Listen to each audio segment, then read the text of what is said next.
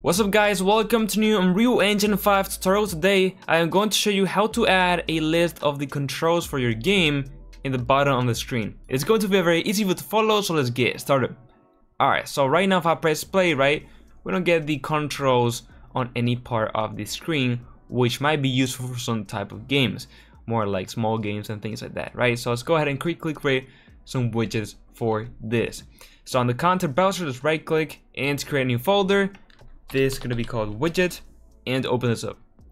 So we could create just a single widget, create multiple texts, stack them together, and that's it. And that will work perfectly fine. But on here we do things at the next level. So what we're going to be doing is build modular widgets. So we're going to be having a specific widget for the type of control, and then another widget to stack them together, if that makes sense. So let's right click, scroll down to user interface and create a new widget blueprint, user widget, and this will be WD_control, which will be the specific control, okay? So on here, we would go ahead and customize this as we wanted. In this case, it's gonna be fairly simple, okay? I'm gonna just get a canvas panel and drag it. I'm gonna be getting an image and drag it. And I want to, make the image cover the whole thing. I'm gonna go to anchors, hold left control on your keyboard and click the full screen button. And then apart from that, I want to do is just add a text on their canvas panel over here. And I want to go ahead and just make this image a bit darker so we can see the text behind it. On top of that, I'm also gonna reduce a bit the opacity, maybe like 0.7 or even 0.5, something like this. So now if I go up here into fill screen and I put this to be on the side, as you can see, everything fits the screen, which is a bit better. So now what I can do is just make the font a bit smaller so it also fits in. I'm gonna go ahead and align it to the right because I'm gonna have it on the bottom right of the screen. It's gonna look a bit better.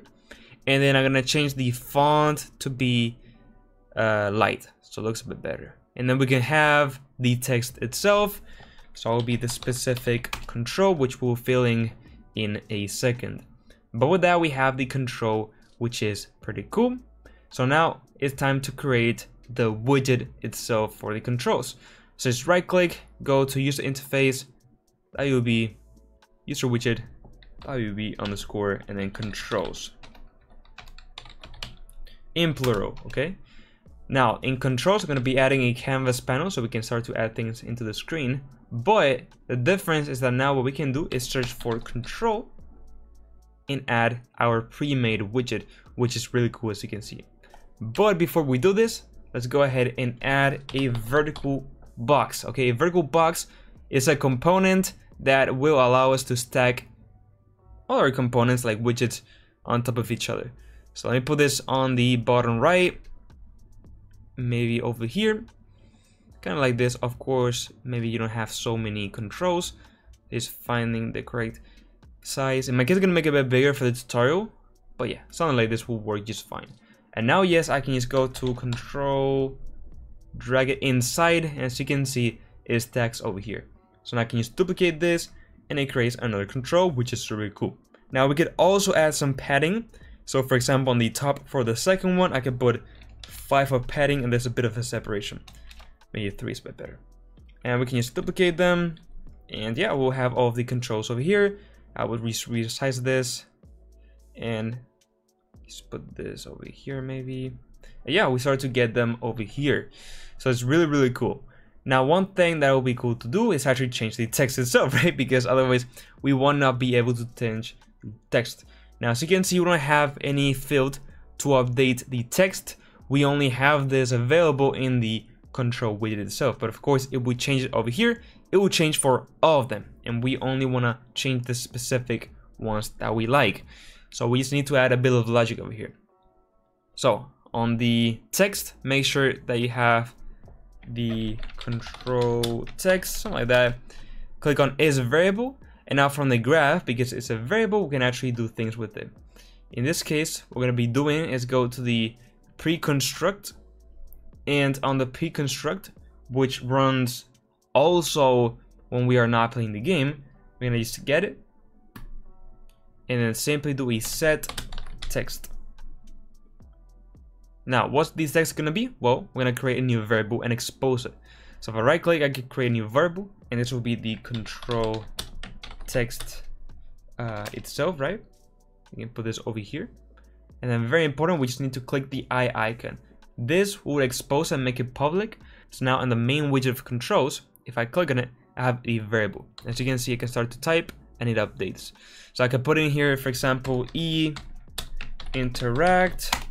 I could go into the next one and put space jump, and we need to also align it in a second. We can put in here WASD move. We can put left mouse attack, and whatever it is, right? You get it. It's basically just filling in all this stuff. But the alignment, as you can see, is now working exactly how we want. So let's go back over here, and you can see that we have the text. Just click on here and make it full screen, okay? Now you will see that it will actually mess everything up. So let's not do that. My bad. Let's go and just put the anchors on the right side of the thing. And now, as you can see, we have them on the right, which is what we wanted. Now, that's a bit too close to the right, so what we can do additionally is just add the where is it, the position, the alignment. We can just put a number. If you put 1, it will be too much, so maybe like 0.2, and we're just moving it a bit to the left, as you can see. Maybe 0.2 is a bit too much, maybe 0.1 is a bit better. Yeah, so now there's a bit of a better spacing, right? And now we just need to add this controls widget into the screen. So I'm gonna go real quick into the third person character blueprint. Of course, you can also do this from the game mode or whatever you want. And on the receive control to change, which is essentially the begin play of the player, we can just go ahead and create widget. It will be controls. Remember, it has to be the plural one, which is the one that has the vertical box. And then we just need to say add to viewport. And now if we do this, when I press play, we have the list of controls at the bottom right of the screen. Now, as you can see, maybe it's a bit too small. So this is the thing where you could go to customize everything. So you could open up both widgets. You could go to here and change this to be maybe 35. So it's bigger. And then you could go to the vertical box and expand it and then all that stuff. But you know, you get me. In this case, I'm just gonna leave it how it was.